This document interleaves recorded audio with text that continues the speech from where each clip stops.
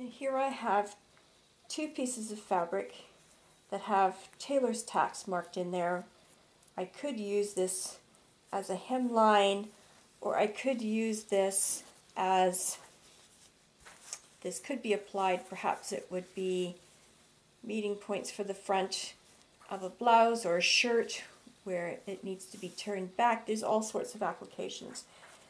Now, if I had two pieces of fabric and I wanted to sew them together, but I didn't have any other register points aside from, or cut edges, let's say they had to meet, but just say for whatever reason I wanted to sew these two pieces of fabric together along a seam line here that I'm marking like this, or perhaps the cut edge was curved and there was something special about having to meet that. Now I want to then sew this together but offset for whatever design reason.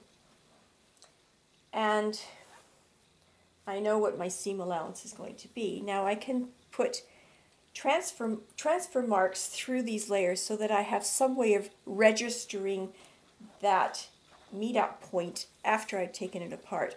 And again, you can use tailor's tack through one layer for this reason, but rather than having it loose, I'm going to do one back stitch and have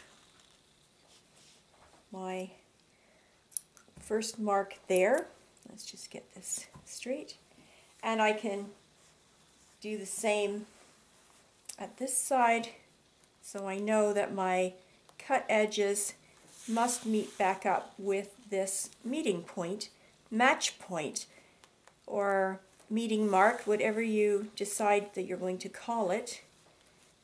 Just keep it consistent in your sewing.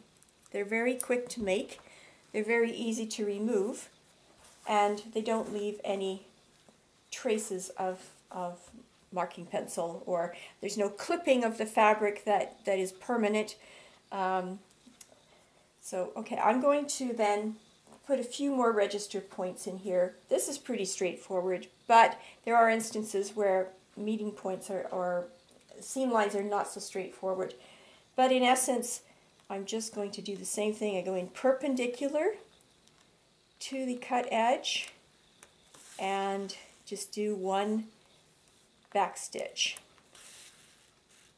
Okay, but I have to leave length because I'm transferring that information between two layers of fabric. So I'm going to use, I've got a bit of a tangle here, but let's get a cleaner one going here.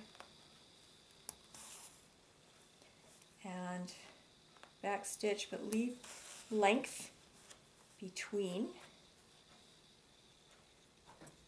And don't pull those loops quite tight. Now I can remove my stitch or my pins, and I can do the same thing as I did before with my tailor's tacks.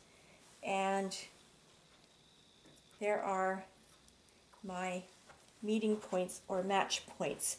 Now they're different than tailor's tacks because they go perpendicular to the cut edge rather than parallel. So now I know when I sew this together and I have my seam allowance planned, all of those points must meet up, and that's what we call meeting points, match points, marking points, whatever you decide to call them.